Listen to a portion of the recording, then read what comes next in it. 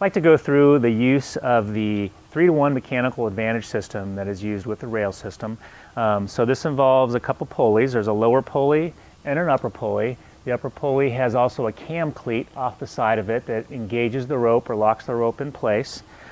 Typically we're going to have a spreader bar here on the bottom here that's going to engage or connect to our harness through the 2 quick links that are hanging here.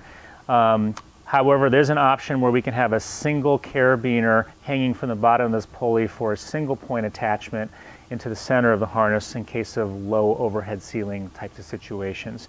You also notice on the end of the rope here, the distal end or free end of the rope here, is a safety ropeman device that's hanging off the rope, and we'll talk about that and how that's used in the use of the system. So first of all, just to show you, once you pull down on the rope, it engages into the cam cleat, which locks it into place so it cannot come loose. In order to release that cam cleat, the easiest way to do that is to grab the rope and get a little bit of slack in the rope and throw that loop with your wrist, kind of flick it up towards the ceiling, will unhook or release that cam cleat. As soon as I pull back down, that's going to re-engage that rope. So it happens pretty simply here, but just gets a little bit of practice there with how to flip that up. That works very well as long as there's no tension on the system. We'll talk about how you do that same process when there's more tension on the system.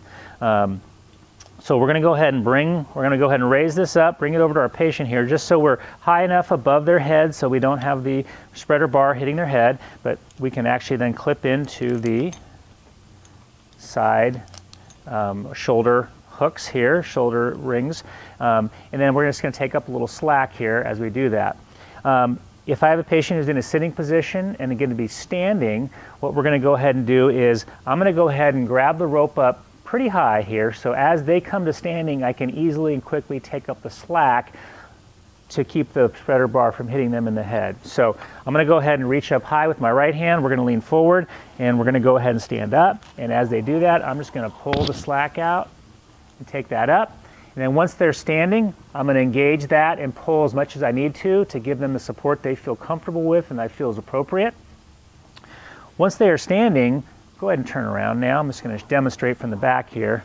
We're going to take our extra rope here and we can take our safety ropeman, just slide it up the rope.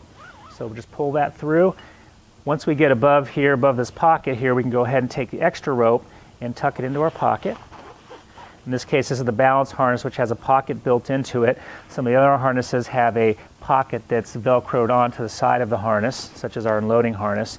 Now I can take my carabiner that's hanging from my safety ropeman and clip it into any position. In the case of the balance harness, just easy to clip it right into the center triangular ring here and then just take up any extra slack. And now what we've done is we've created a closed loop, so there's no way that that rope can come out of the cam cleat.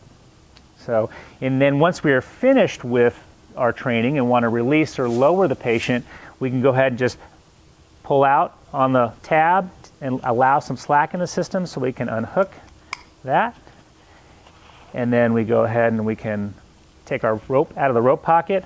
I may even give myself a little more room for the ropes, especially as they sit down, so that this ropeman does not end up too high and getting caught in the cam cleat above. So we're going to just release that. Go ahead and turn back around. And now when we go to sit, I'm going to go ahead and release it by flicking the rope in. Now I'm going to then lower and go ahead and sit back down. I'm going to feed rope into the system as they sit, keeping it out of the cam cleat so it doesn't lock back in place. And then once they've sat in place in the proper position, I can lock it back in so that the spreader bar does not come down on the head. So go ahead and stand up again, and I'm going to take up the slack here. Good.